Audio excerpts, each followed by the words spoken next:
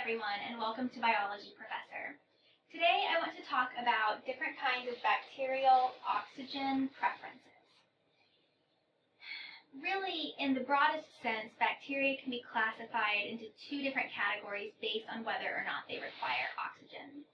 There are aerobes, or aerobic bacteria, that require oxygen for growth, and then there are anaerobes, or anaerobic bacteria, that do not require oxygen for growth.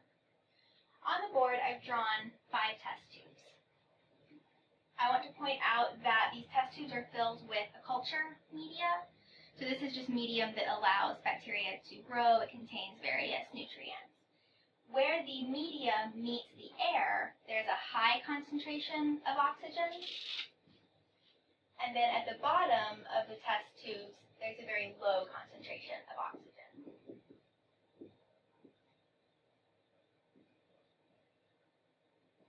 Here I'm using O2 as the molecular symbol for oxygen. If we look more in depth at different types of oxygen requirements for bacteria, we see that they fall into 5 different categories. First, we'll talk about obligate aerobes.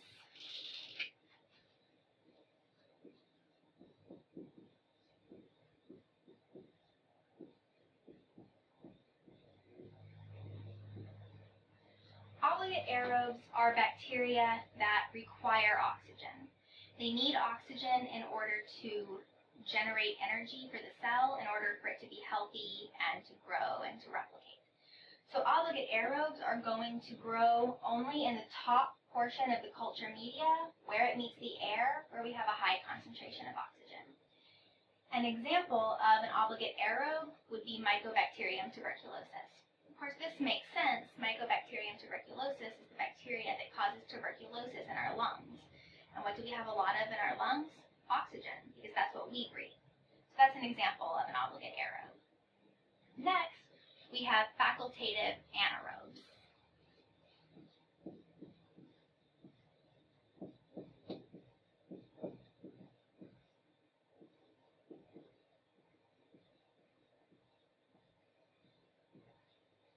Facultative anaerobes are considered anaerobes because they don't require oxygen. They can survive without it. But if they use oxygen, they can generate more energy more efficiently and grow better. That's why with facultative anaerobes, they are mostly clustered up at the edge of the culture medium where there's a high concentration of oxygen, but we see that some of the bacteria are also growing lower down in the tube where there's a lower oxygen concentration because they can survive in these conditions. E. coli is an example of a facultative anaerobe. If we keep moving on, now we get to the obligate anaerobes.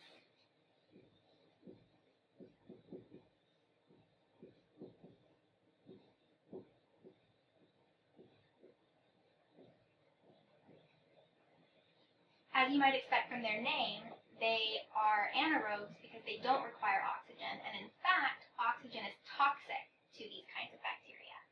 That's why in the test tube we see that these bacteria are only growing in the portion of the test tube where there is no oxygen present. An example of an obligate anaerobe would be different kinds of Clostridium species. So for example, Clostridium botulinum, which causes botulism, and Clostridium tetani, which causes tetanus. This makes sense as well, because if you think about when people get botulism, it's often from ingesting food that was not prepared properly, that's been sealed, so it's been in a can where they're not able to grow, and then once you eat them, they enter into this oxygen-depleted condition where they're able to germinate and begin to grow. It's the same thing with tetanus. Like if you get stabbed by a rusty nail, those bacteria are able to penetrate so deeply into your skin, they get into parts of the tissue that don't have much oxygen, and that's where those obligate anaerobes are able to grow. Next, we have a class of bacteria called aerotolerant anaerobes.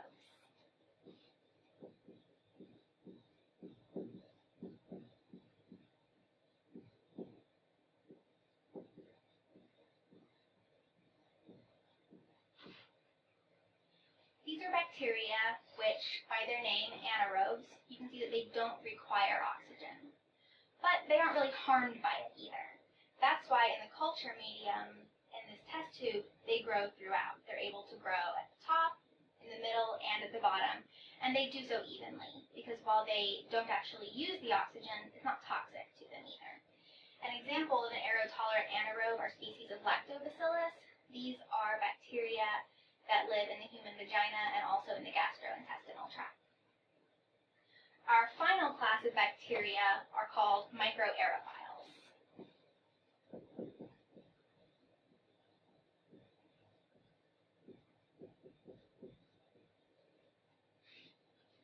Microaerophiles are interesting because they require oxygen, but they require it at a concentration that is less than atmospheric levels. That means that the oxygen that is here in the air at the top of the test tube and that's in the very top portion of the medium is too much oxygen for them to be able to survive.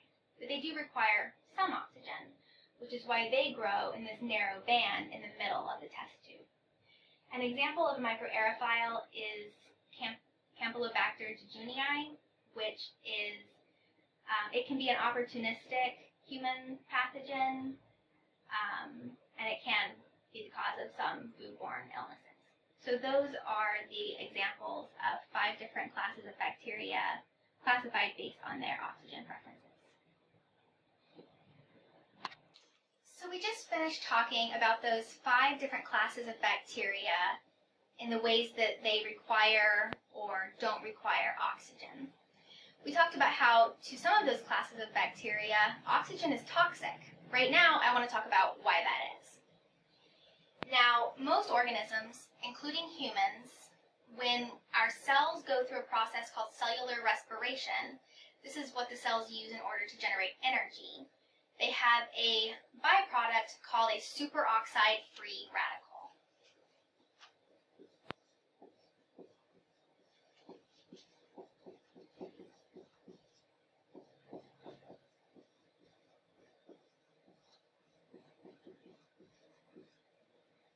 Superoxide free radicals are very, very reactive because they have this extra electron. Because they'll react with so many things, they can really disrupt a lot of cellular processes. This makes them toxic. Many organisms, including humans and most bacteria, have enzymes to help deal with these free radicals. One enzyme is called superoxide dismutase.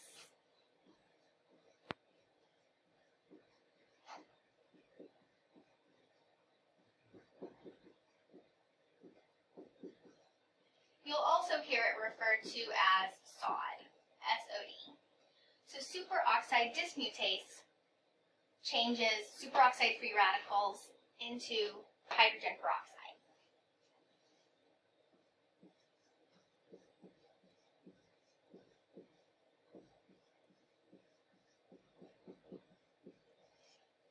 This means you go from having superoxide free radicals, which are very toxic,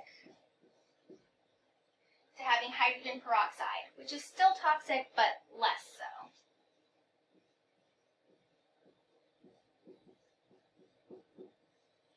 And then humans and many types of bacteria have additional enzymes. These are called Catalase and Peroxidase.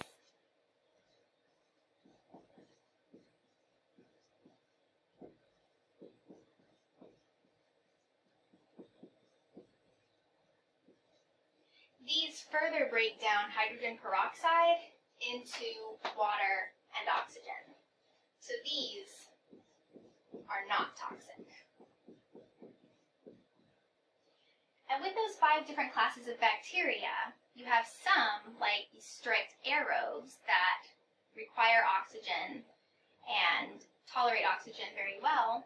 They have these enzymes. They're able to take these superoxide free radicals that are produced when they're making energy and then convert them down to products that are not toxic. Other types of bacteria, for example, these strict anaerobes, they don't have these enzymes. So strict anaerobes, when they're in the presence of oxygen, they're building up these superoxide free radicals, which are very dangerous and harm the cell and kill the cell. Then you have other kinds of bacteria, for example, the aerotolerant anaerobes, where they have SOD, they have this one enzyme, so they can at least convert the superoxide free radicals into a less toxic form, but then they lack these additional enzymes that convert hydrogen peroxide down to the non-toxic water and oxygen. So this is why some types of bacteria can survive in oxygen and other types of bacteria can't.